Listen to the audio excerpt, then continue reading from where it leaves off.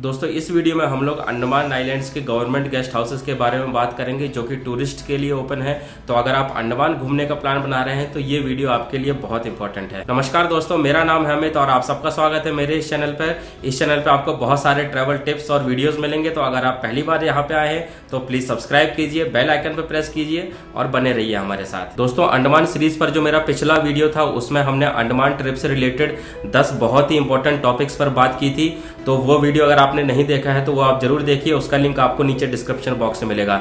इसके अलावा दोस्तों मेरे अंडमान सीरीज के जो ओरिजिनल 4 वीडियो हैं जिसमें मैंने अंडमान से रिलेटेड बहुत डिटेल में बहुत सारी इन्फॉर्मेशन दी थी, वो भी आप जरूर देखिए, उनका लिंक भी आपको नीचे डिस्क्रिप्शन बॉक्स में मिलेगा। तो दोस्तों पिछले वीडियो में होटल्स वाले टॉपिक पर मैंने आपको बताया था कि अंडमान में 2 तरह के होटल्स हैं, प्राइवेट होटल्स और गवर्नमेंट गेस्ट हाउसेज। और मैंने आपको ये भी बताया था कि प्राइवेट होटल्स जो अंडमान के हैं वो आप इजीली ऑनलाइन बुक कर सकते हैं किसी भी ऑनलाइन होटल बुकिंग वेबसाइट पर। लेकिन गवर्नमेंट गेस्ट हाउसेस के लिए मैंने कहा था कि इसके लिए मैं एक सेपरेट वीडियो लेके आऊंगा क्योंकि ये थोड़ा बड़ा टॉपिक है। तो दोस्तों ये वो वीडियो है जिसमें आपको अंडमान के अंदर जो भी गेस्ट हाउसेज हैं उनकी सारी डिटेल्स मिलेगी। दोस्तों अंडमान के अंदर लगभग सभी मेन आइलैंड्स पर गवर्नमेंट के गेस्ट हाउस हैं। ये गेस्ट हाउस लग्जरियस कैटेगरी में भी हैं और बजट कैटेगरी में भी हैं।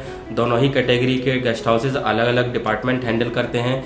तो अगर आप अंडमान घूमने जा रहे हैं तो गवर्नमेंट गेस्ट हाउस में रुकना एक अच्छा ऑप्शन हो सकता है, क्योंकि जो बजट कैटेगरी वाले गेस्ट हाउसेज हैं वो आपके लिए काफ़ी किफ़ायती हो सकते हैं। तो अब दोनों कैटेगरीज के गेस्ट हाउसेज की डिटेल्स एक एक करके देखते हैं। दोस्तों अंडमान में 3 लग्जरियस गवर्नमेंट गेस्ट हाउस हैं जो कि आते हैं अनिडको के अंदर।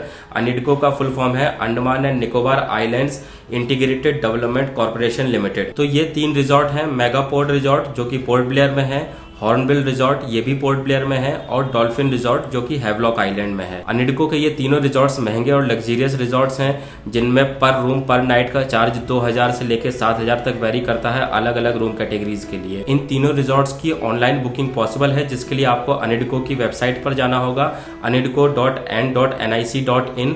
इस वेबसाइट पर रिजॉर्ट टैब के अंदर आपको तीनों रिजॉर्ट्स की डिटेल्स दिखेगी और यहाँ पे आप ऑनलाइन बुकिंग भी कर सकते हैं। दोस्तों आगे बढ़ने से पहले मैं आपको एक इन्फॉर्मेशन और दे दूं।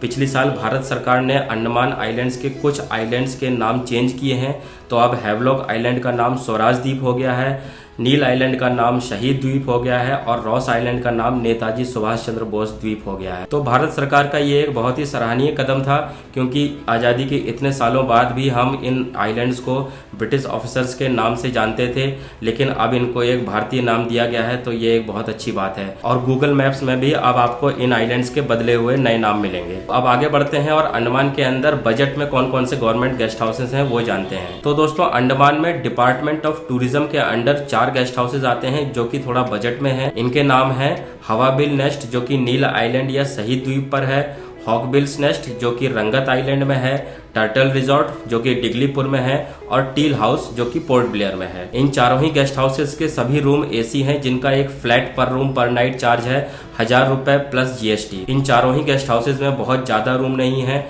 यहाँ पे आप देख सकते हैं हवाबिल नेस्ट में 4 रूम है, हॉकबिल्स नेस्ट में 8 रूम है, टर्टल रिजॉर्ट में 6 रूम है और टील हाउस में 6 रूम है। तो बहुत ही लिमिटेड रूम है इन रिजॉर्ट्स में और इनका प्राइस भी कम है, इसलिए ये काफी जल्दी भर जाते हैं। तो इसलिए अगर आप इनमें रुकने का प्लान बना रहे हैं तो आप इनकी बुकिंग जितना जल्दी करा लें उतना अच्छा है। अब डिपार्टमेंट ऑफ टूरिज्म के इन 4 गेस्ट हाउसेज की सर्विसेज कैसी है ये तो मुझे पता नहीं, क्योंकि मैं रुका नहीं हूँ इन गेस्ट हाउसेज में। लेकिन नेट पर मैंने इनके रिव्यूज देखे जो कि मुझे काफी सेटिस्फैक्टरी लगे, इसलिए मेरे ख्याल से फ्रेंड्स एंड फैमिली के साथ रुकने के लिए ये एक अच्छा ऑप्शन है। दोस्तों इन चारों ही रिजॉर्ट्स की ऑनलाइन बुकिंग पॉसिबल है, तो वो कैसे करनी है अब ये जानते हैं। इसके लिए आपको लॉगिन करना होगा www.andamantourism.gov.in पर। दोस्तों ये अंडमान टूरिज्म की ऑफिशियल वेबसाइट है और आपको इस वेबसाइट पर अंडमान से रिलेटेड बहुत सारी इंफॉर्मेशन मिलेगी। तो अगर आप अंडमान घूमने जा रहे हैं तो इस वेबसाइट को जरूर रिफर कीजिए, इससे आपको बहुत हेल्प मिलेगी। तो इस वेबसाइट के होम पेज पर ऊपर राइट हैंड साइड में एक लिंक मिलेगा ऑनलाइन बुकिंग का। इस लिंक पर क्लिक करने पर यह पेज खुलेगा जिसमें राइट हैंड साइड पर कुछ टैब्स हैं और लेफ्ट हैंड साइड पर कुछ इन्फॉर्मेशन दी गई है। यहाँ लेफ्ट हैंड साइड पर टूरिस्ट इन्फॉर्मेशन सेंटर की एड्रेस और फ़ोन नंबर भी दिया हुआ है। अगर आपको कोई प्रॉब्लम होती है बुकिंग करने में तो आप डायरेक्टली उनको कॉल भी कर सकते हैं। अब इस पेज पर जो ऑनलाइन सर्विसेज अवेलेबल हैं उनका यूज़ करने के लिए सबसे पहले आपको खुद को एज ए टूरिस्ट रजिस्टर करना पड़ेगा। रजिस्टर करने के लिए यहाँ राइट हैंड साइड पर जो सबसे पहला टैब है रजिस्टर एंड बुक ऑनलाइन, इस पर क्लिक कीजिए। नेक्स्ट पेज पर कुछ इंस्ट्रक्शंस दिए हुए हैं और प्रोसीड पर क्लिक करने से ऑनलाइन रजिस्ट्रेशन फॉर्म ओपन हो जाएगा। दोस्तों इस फॉर्म में आपको अपनी अंडमान ट्रिप से रिलेटेड कुछ डिटेल्स डालनी है। सबसे पहले आपको अंडमान में अपनी अराइवल और डिपार्चर डेट डालनी है। यहाँ पे ध्यान ये रहे कि आपको वो डेट नहीं डालनी है जिस डेट के लिए आप होटल बुक करना चाहते हैं। आपको वो डेट डालनी है जिस डेट में आप अंडमान में अराइव कर रहे हैं, और वो डेट डालनी है जब आप अंडमान से फाइनली विदा ले रहे हैं। तो ये डेट यहाँ पे डालनी है। उसके बाद नंबर ऑफ टूरिस्ट डालने हैं, कितने लोग हैं आपके ग्रुप में। उसके बाद यहाँ पे विजिटर डिटेल्स में सभी टूरिस्ट की इन्फॉर्मेशन डालनी है। उसके बाद यहाँ नीचे एक टूरिस्ट की आईडी कार्ड और उसका आईडी कार्ड का नंबर डालना है। तो ये सारी डिटेल्स आपको फिल करनी है अपने ग्रुप की। उसके बाद जब आप कन्फर्म रजिस्ट्रेशन पे क्लिक करेंगे तो एक काफ़ी लंबा सा एक्नॉलेजमेंट नंबर जनरेट होगा। ये एक्नॉलेजमेंट नंबर आपने इस फॉर्म में जो मोबाइल नंबर दिया है उस पर भी आएगा SMS, और आपने जो ईमेल आईडी दी है उस पर भी मेल आएगा। इस एक्नॉलेजमेंट नंबर को आपको संभाल के रखना है, क्योंकि आप फ्यूचर में जब भी इस वेबसाइट को ऑनलाइन सर्विसेज के लिए विजिट करेंगे तो आप डायरेक्टली इस नंबर से लॉगिन कर सकते हैं। एक्नॉलेजमेंट नंबर आने के साथ ही आपको एक और लिंक दिखेगा गेस्ट हाउसेज की ऑनलाइन बुकिंग का।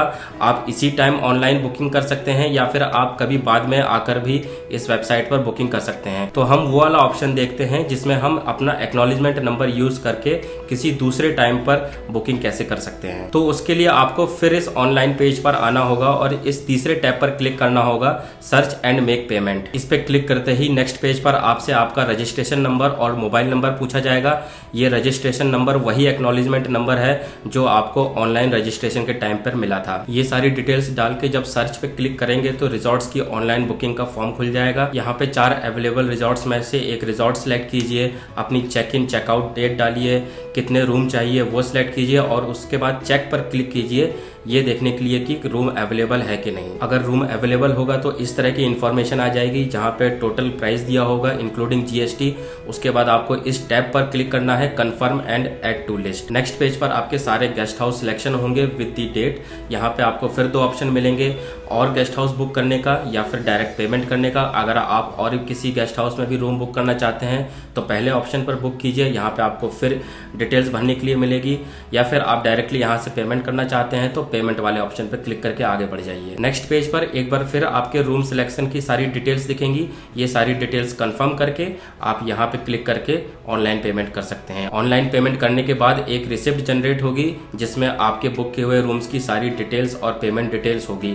इस रिसिप्ट को आपको संभाल के रखना है। आप इसका प्रिंट भी ले सकते हैं, इसको एज ए PDF भी सेव कर सकते हैं। इस रिसिप्ट को आपको जब आप अंडमान जाएंगे तो गेस्ट हाउस में शो करना होगा चेक इन के लिए। अगर आपसे आपकी पेमेंट रिसिप्ट गलती से मिस हो जाती है तो भी घबराने की बात नहीं है, आप दोबारा इस पोर्टल पर आकर वो रिसिप्ट जनरेट कर सकते हैं। उसके लिए आपको फिर इस ऑनलाइन बुकिंग वाले पेज पर आना है और इस सेकेंड टैब पर क्लिक करना है प्रिंट पेमेंट स्लिप। यहाँ पे फिर ये डिटेल्स भरनी होंगी और इनको सबमिट करते ही फिर से वो पेमेंट रिसिप्ट जनरेट हो जाएगी। इसके अलावा इस ऑनलाइन बुकिंग वाले पेज पर आप इस टैब पर क्लिक करके अपनी चेक इन डेट भी मॉडिफाई कर सकते हैं। और अगर आपको बिना बुकिंग के लिए आगे बढ़े इन चारों में से किसी रिजॉर्ट में रूम की अवेलेबिलिटी चेक करनी है तो उसके लिए आपको इस लास्ट वाले टैब पर जाना होगा। यहाँ पे जाके आप रिजॉर्ट का नाम डालिए, नंबर ऑफ रूम डालिए, चेक इन चेकआउट डेट डालिए और उसके अकॉर्डिंग ये रूम्स की अवेलेबिलिटी बता देगा। तो दोस्तों ये पूरा प्रोसीजर था इन ऑनलाइन सर्विसेज को यूज करने का।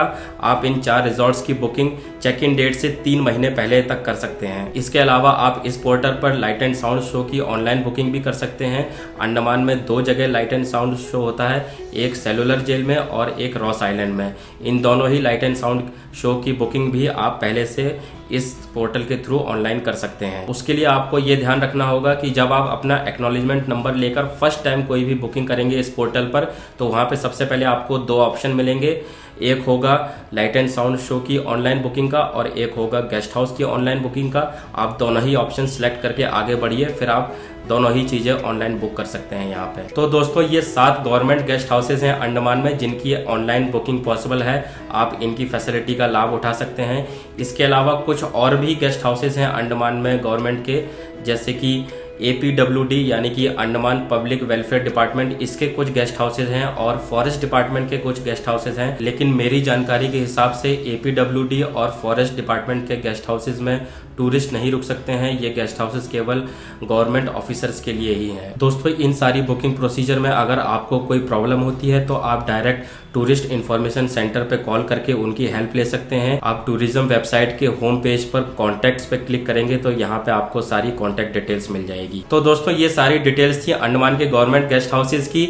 आज के लिए बस इतना ही, लेकिन जाने से पहले सब्सक्राइब जरूर कीजिए, वो बेल आइकन पे प्रेस कीजिए। फिर मिलेंगे दोस्तों नए वीडियो में नए कंटेंट के साथ। तब तक अपना ख्याल रखिए, स्वस्थ रहिए, मस्त रहिए। जय हिंद, वंदे मातरम।